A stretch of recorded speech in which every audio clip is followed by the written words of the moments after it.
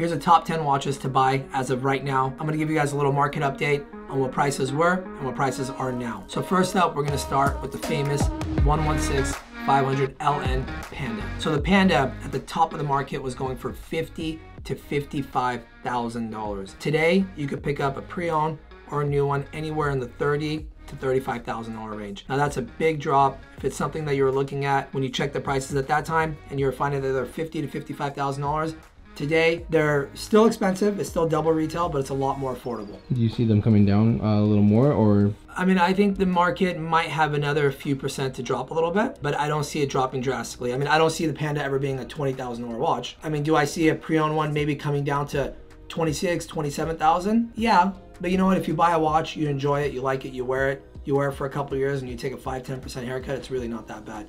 In my opinion, you got your money worth. Now, number 2 on the list is the Rolex Pepsi, the 126 710. At the height of the market, this watch was going for $30,000 to $33,000.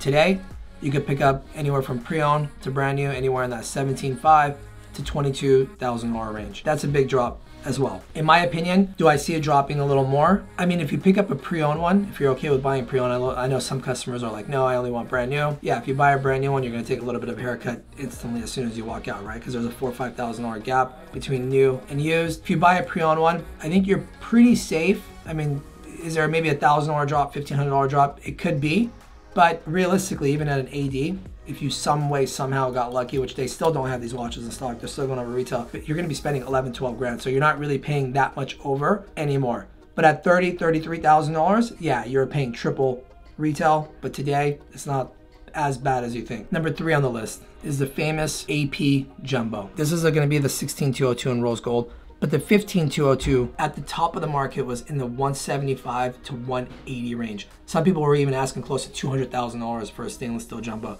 Today, you could pick up a 15202 in the $70 to $80K range. 16202 might be closer to the $90,000 range. That's a drastic drop, right? A lot of people know that AP did take a bigger hit than other brands. But in my opinion, do I see a further drop on that model?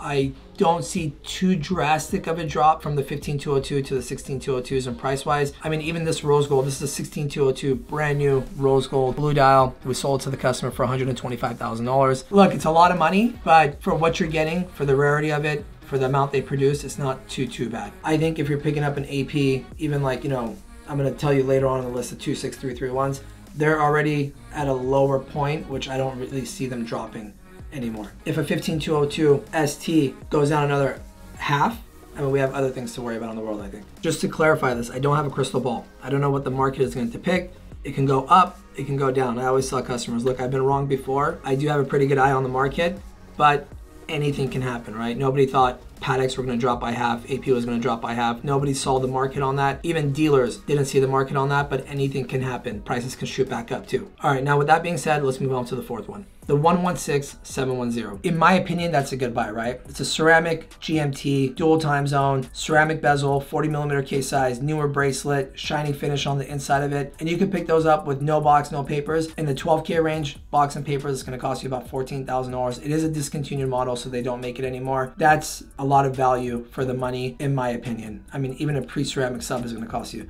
$900 to $9,500. With papers, it might even cost you more. 40mm, 116 710.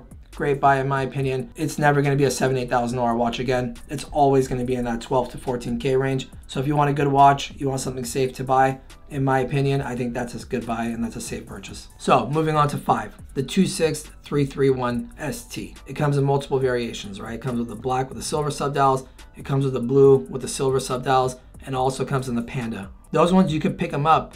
If it's no papers, no box, I mean, you could pick them up in the mid 40s. Box papers complete might cost you $53,000 to $54,000. That watch was trading $100,000 to $110,000. Now, for what you're getting, in my opinion, I think it's a good buy. I mean, $45,000 to $55,000 for a 41mm Royal Oak on a stainless steel bracelet. I think if you're wanting one of those pieces and you don't want to pay the 65, 70, 75K for a chronograph 50th anniversary or the newer reference numbers, that's a great buy for you, because in reality, some people even like those dials better because they have the two-tone on the dial, where the newer ones are one solid color. You're either gonna get white, black, blue, green. I personally like the 26331 ST Chrono better than the newer versions, and you're gonna save like 20 grand. Number 6 on the list is the 5711 steel. Discontinued now, comes in the white, the blue dial. Those were in the, my God, I mean, I think they even got up to like 170, 180, even more depending if it was new. Today, those watches, you could pick them up close to 100, a little less than $100,000 depending on the dial. White dials, you can even pick them up in the $80,000 range.